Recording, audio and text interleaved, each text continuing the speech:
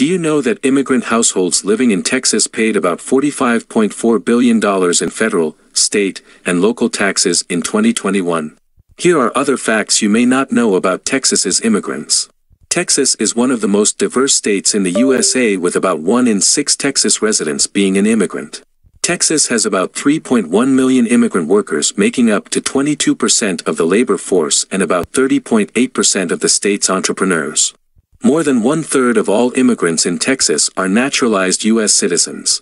However, about 1 million non-citizens in Texas are eligible to receive legal status but may lack access to legal assistance. Gehi and Associates, a reputable immigration law firm, offers free consultancy at our Texas office that can help you as an immigrant in Texas kickstart your application.